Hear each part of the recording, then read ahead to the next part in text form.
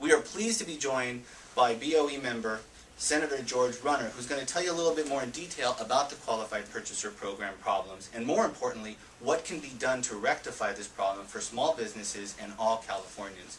So without further ado, I'm happy to introduce BOE member, small business friend, Senator George Runner. Thank you, John. I'm convinced that the answer to California's economic crisis and problem is to get people back to work.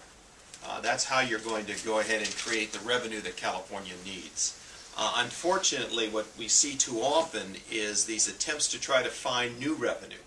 And the targets of this new revenue are oftentimes California's businesses, which only then makes it harder for them to hire people. In the past year, the BOE has received calls for more than 175,000 qualified purchasers seeking help, trying to figure out the program. Again, it only shows you, instead of having to figure out how to keep their business going, instead of figuring out how to make something or sell something, they're on the phone to the tax people trying to figure out the newest form that they got. But so far, it's only realized about $56 million total out that, falling about 80% short of what it is that has been booked or attributed to what this program would actually raise. Of the 500,000 California small business owners registered under this program, 90% actually registered with zero tax paid, or owed at that point. Zero tax paid in regards to their use tax.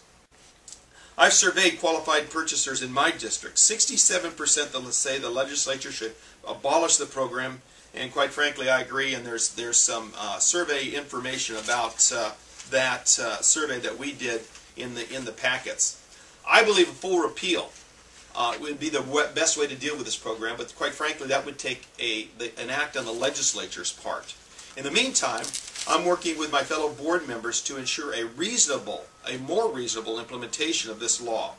This week we're going to be taking that up, and so there's going to be some recommendations that will greatly, I think, make this program more workable, less onerous on business.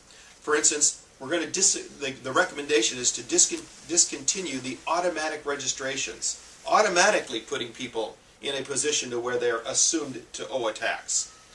The second thing it's going to do is be allowing taxpayers to close their accounts if their gross receipts drop below $100,000 for any 2 years. Again, once you were in this program, you couldn't get out of this program.